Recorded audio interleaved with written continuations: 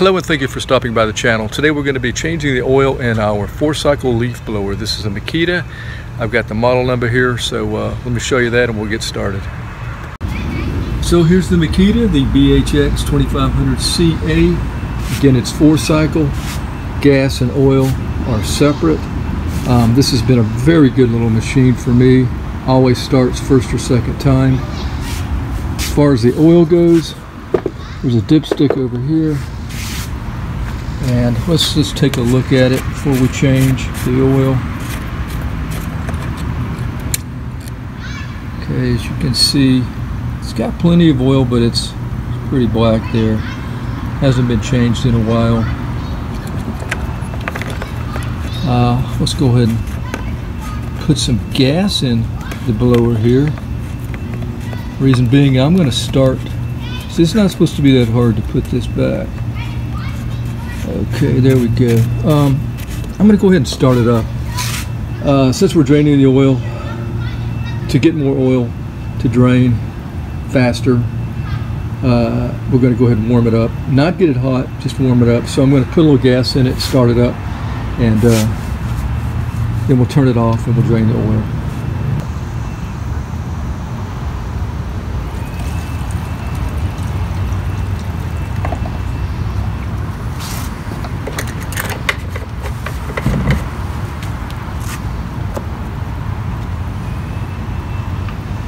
I believe it's 7 times. 2, 3, 4, 5, 7. Yeah, 7 times.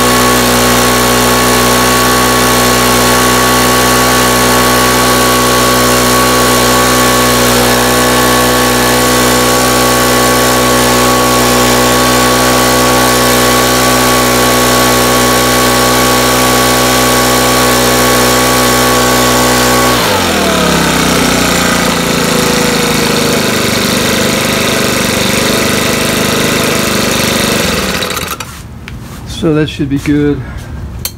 All right, I'm just going to take the dipstick here, remove it.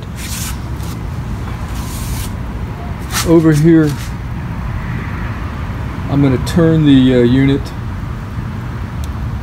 upside down, let it drain into the funnel until there's no more really coming out.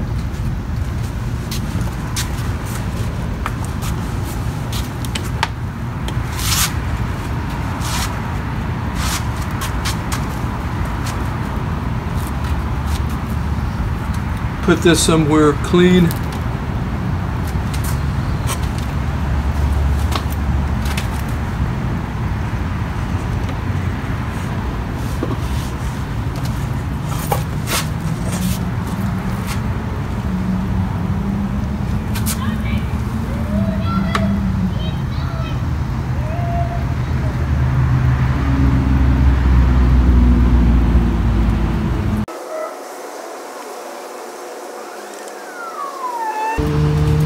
All right.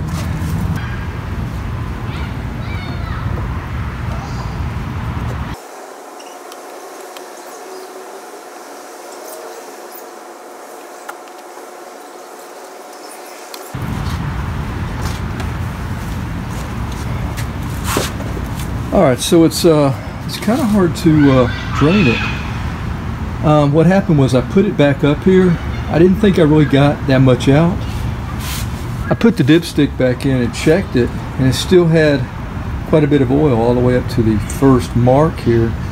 So as you saw, I drained some more out. Just moving it around in different directions, I guess. So let's check it again and see if we're good. If not, maybe I'll do it again. I like to get as much as I can out of there. So let me show you where we're at now. We're looking pretty good here.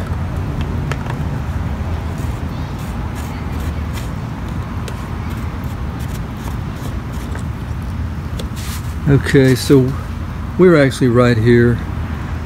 So we're going to get a lot of oil in there. So we're going to leave the stick out. We're going to turn it up like that to add the oil. All right, so on its side now, ready to add oil.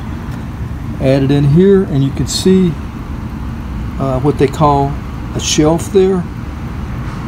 You want to add it up to that and stop when it starts coming over.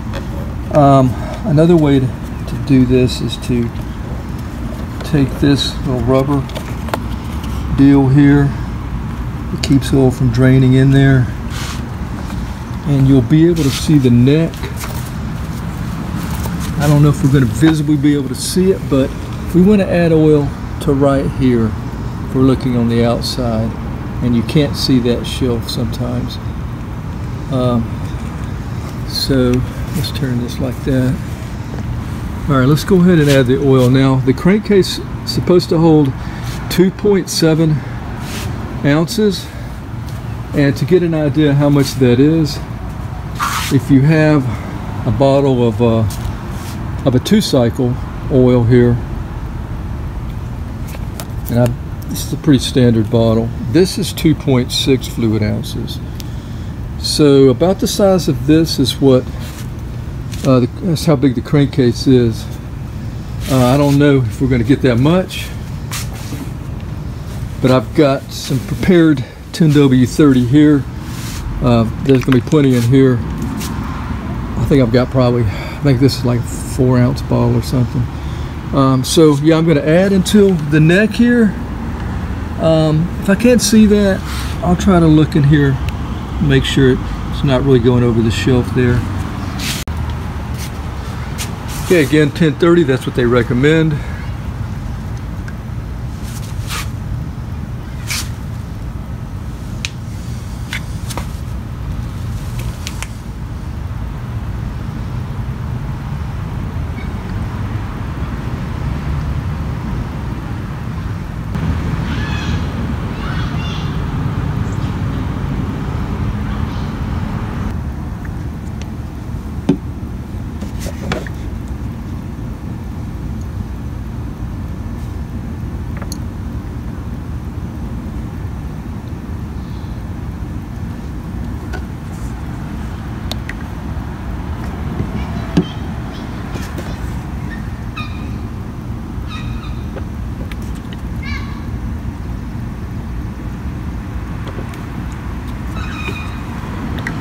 Okay, I think we're almost there.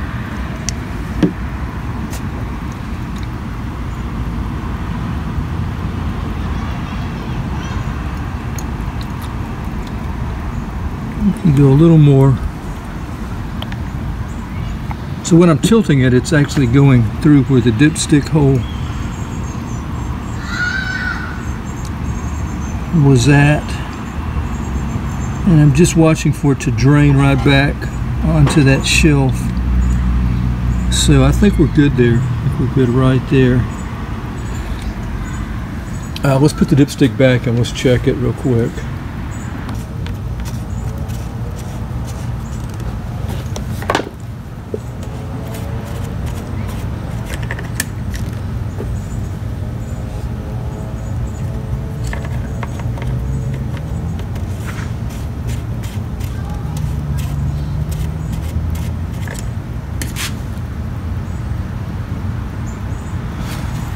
Okay,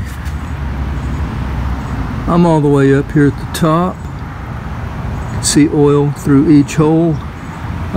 Oil wasn't overflowing on the shelf there, so we should be good with this right here.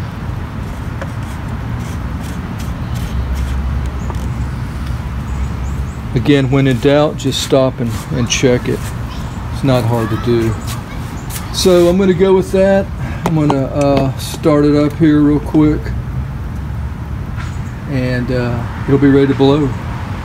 And one thing I forgot to do is to put this rubber cover back in place. So we'll do that real quick. and see if it'll start up with the new oil. Let's try to do it without priming.